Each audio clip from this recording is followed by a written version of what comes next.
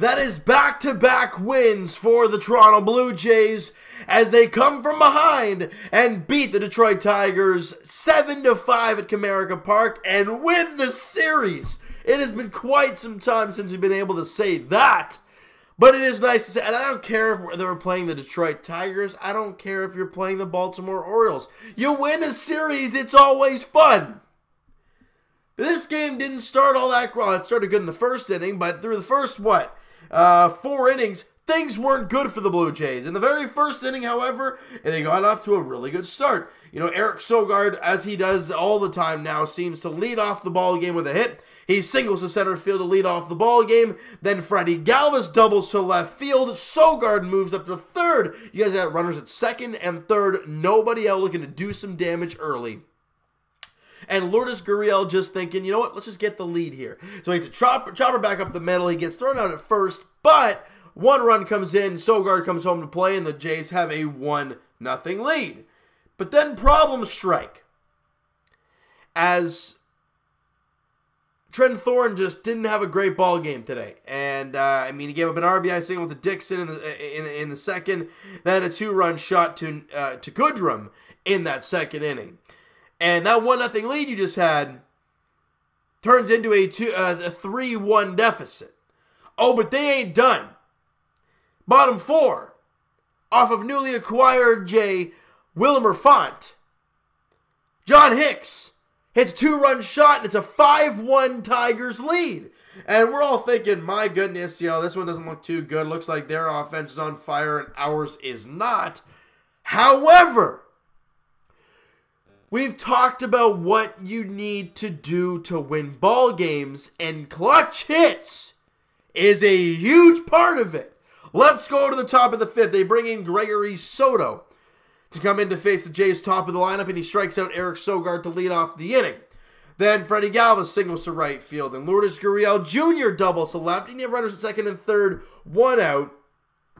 And then Randall Grichuk walks on 4 pitches. That's nice, but the tying run is at the plate now in Vladimir Guerrero Jr. And like we talked about, you need to get a clutch hit, and Vladimir Guerrero Jr. does not disappoint as he sends a fastball in the down and in corner. He turns on it and drills it to center field, and it's gone! First career grand slam for Vladdy, and the Jays have tied the ball game at 5. Clutch hits. And it's great to see Vladdy get the big fly there today. He ends up going 2 for 4 in the ball game. So 5 hits in the last 2 games for Vladdy. Are we seeing a red-hot Vladdy now? Or are we starting to... Okay, you're playing Detroit. I know. But you got to start somewhere. And to see him doing this over the first few games, it is nice to see. All right, and the Jays weren't even done there because it's only tied. But the good thing is, in the next inning, the Jays went 3 up, 3 down, and we talk about it, right? Putting a 0 in the next half inning. Well, why do you want to do that? Because if your offense is flowing as they were in the 5th, you want to get them back out there as soon as possible. So yeah, you get the 4-run inning and you're tied at 5. Then in the next half inning, 1, 2, 3, inning over, boom, right back on the bats. And Teoscar Hernandez hits an infield single, and what was that? Brandon Drury. It's a hanging slider, curveball, whatever the heck you want to call it. And he crushes it to center field, and it's gone. 2-run shot. 3rd home run of the month of May for Brandon Drury. 9th home run of the year. And the Jays are on top. It's now 7-5. Do you see now how big it is when your lineup is hot to throw out a quick inning the next inning? Because it just keeps the momentum flowing. Because then after the home run, Eric Sogard doubled. Now, ideally, he tried to... I don't know what happened there. He was out advancing on, it says he's doubled anyways. But nonetheless, your offense was flowing yet again today, and you win 7-5. The bullpen locks it down the rest of the way, and you come away with a victory. The Jays get 7 runs on 12 hits. They had 1 error in the ball game. Tigers 5 runs on 7 hits, no errors. And the Blue Jays come away with the victory. Like I said, back-to-back victories. The Jays are 5-5 in their last 10. Can we think about that for a second? They're playing .500 ball over their last 10. and a guy like Kevin Biggio, and even Lourdes Gurriel Jr. have not gotten red hot. It tells you that this team is going to be good. It's just a matter of when and the pieces and all that stuff. But there were lots of positives to take from this game. And the two guys at the top of the lineup, they had a great game yesterday. And man, did they have an amazing game again today. Eric Sogard went 2 for 5 with a run scored. Anybody talking about trade bait? Well, he's a pretty good piece there. And Freddie Galvis went 3 for 5 with a run scored in the ball game. He's now hitting .274 in the year. He's having one heck of a season, this Freddie Galvis. Lourdes Gurriel Jr. 1 for 5 with an RBI and a run scored. Obviously, the ground ball that he had and the double, which 2 batters later led to the grand slam from Vlady. So, yeah, you know what? When you look at numbers in a 1 for 5 game, it's not the greatest for Lourdes Gurriel, but he was productive. And that's what you want to see from your young players. All right, Randall Grichuk was 1 for 3 with a walk and a run scored in the ball game there today. Vladimir Guerrero Jr., we talked about him. He went 2 for 4, had 4 RBIs, obviously, with the grand slam.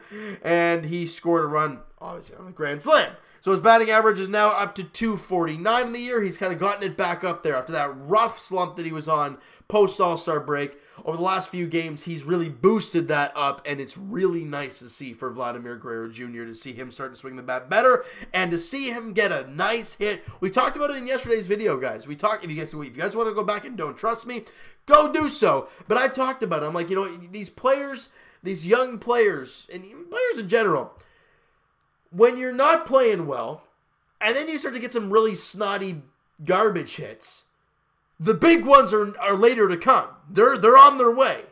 And you saw it for Vladdy. 2 of his 3 hits yesterday weren't the greatest, but they counted for hits, so he'll take them on the stat sheet. And then today, he crushes his first career grand slam. Great job by Vlady in the ballgame. Kevin Biggio and Danny Jansen both went 0 for combined for 3 strikeouts in the ballgame, but Biggio did walk once in the game today. And Teoscar Hernandez continues to be red hot. He was 2 for 4 again today, scored a run. He's hitting .214. Teoscar Hernandez is slowly creeping that average back up there since he's been recalled from AAA Buffalo. I think he was hitting 180 something. I think it was 188 or something along those lines when he got sent down to AAA. And since then, well, we all know the numbers, he's now hitting .214. Now, they're not sizable numbers, but it's growth. And to see guys like him and Danny Jansen finally finding their way and getting consistency, it's great to see. And Brandon Drury went 1 for 4, but one of the biggest hits in the ball game. The 2-run shot, the game winner for Brandon Drury. And it's great to see him get a home run, hitting only .220 on the year. But coming up with a big hit in a big moment. And everyone was chirping, hearing Brandon Drury's at first base. Well, let's see at first base, blah, blah, blah, blah, blah. And then he gets the 2-run shot, and people are really quiet. Just let it go, people. All right? And as we talked about earlier on, Trent Thornton did not have a great ball game. He had 3 innings, he had 3 hits, 4 runs, walked 1, and struck out 3. Including his 100th career. Holy smokes, what just happened there? Oh my gosh. His 100th career strikeout and his 100th strikeout of the season. And it came against Miguel Cabrera. It was not a very good pitch, but he swung at it and missed. And it's a strikeout for Trent Thornton. That's the only really positive I have out of his outing. However, Wilmer Font went 2 innings. He gave up 2 hits, 1 run, obviously in the 2-run shot. And that was the only earned run that he gave up. Trent Thornton gave up the shot. Wilmer Font gave up 1 other run in his 2 innings of work. But he struck out 4 guys. Out of the 6 outs he got, he struck out 4. So we got to keep an eye on here moving forward. Justin Schaefer continues to impress me like crazy. He went an inning, gave up a hit, nothing more. Got a strikeout, didn't walk a batter. His ERA is dropping to 1.76 as Justin Schaefer. David Phelps, the clean inning. No hits, no walks, no strikeouts. ERA dropped to 2.63. And Daniel Hudson, clean inning, no hits, no walks, no strikeouts. ERA dropped to 2.72. Again, trade bait. And Ken Giles, huge trade bait. And after that last outing we saw against the Red Sox, a lot of people were wondering, well, is his trade value going down because of the injury and this bad performance? He was out there today and throws an inning, gives up 1 hit, but strikes out the side, picks up his 14th save on the year, and gets right back into the saves column for Ken Giles. It's great to see for Big Kenny. No matter what happens to him moving forward, no matter what happens to Marcus Stroman moving forward, I'm happy that they're Blue Jays right now. And if they're not by trade deadline, it's going to suck, but And we also heard the reports earlier today that the haul for Marcus Stroman is kind of what the Jays are looking for, like a Chris Archer type of thing. And if you're the Blue Jays fans, you'll love to hear it, because he damn well deserves it. The Jays damn well deserve that type of haul for Marcus Stroman. He's a damn good pitcher. He's having one hell of a season. And in the clutch and in the playoffs, we all know he's an outstanding pitcher. So that's just that for Marcus Stroman, all right? The Jays look for the series sweep against the Detroit Tigers. 1:10 first pitch in Detroit there tomorrow afternoon. 1:10 first pitch. Jacob Waguespack is the starter in that game tomorrow. Initially was supposed to be Ryan Brucky, but he got pushed back there to Monday's ball game at home against Cleveland. So Jacob Waguespack will get the start there I guess technically it's today now, but it's tomorrow. And on the mound for the Detroit Tigers is 25-year-old, is he righty? Left-handed pitcher Tyler Alexander, who's thrown one game in the big leagues, or I guess one game this season at least. And he threw 5 innings, 5 hits, 2 runs, give up a couple home runs, and struck out 4. So, look, Jacob Waguespack has not had a lot of big league time. This Anderson, Tyler Alexander guy clearly has not had a lot of big league time as well. So it's going to be really interesting their performance in the finale there tomorrow afternoon. All right, so you know what, guys? We're not going to hit the minor leagues because, again, I checked the numbers and they weren't really the greatest. Plus, it's already an 11-minute video because I knew this one was going to be a long one. Smack that like button if you guys enjoyed this one. Hit the subscribe button if you guys have not already. Comment down below your thoughts on this game, your thoughts on the video, your thoughts on Vlady Jr., your thoughts on Teoscar Hernandez, Trent Thornton, Ken Giles, everything surrounding this team, and also the reports you obviously I just talked about the whole Marcus Stroman piece about getting the big haul. They want to get the Chris Archer type of haul back, and I want to hear your guys' thoughts on that and the whole Spyro Atkins thing this trade deadline. All right, so you know what, guys? Check out Main Man Mo Buckets on Twitter, guys. Blue Jays Wave on Instagram. Hey, if you did not see the Vlady Jr. Grand Slam, he posted it on the website, or on the Instagram page, Blue Jays Wave. So go check that out. I will continue to watch it because it is beautiful to see. All right, and Twitter is down below. Follow up, send me a DM, do all that great stuff, guys.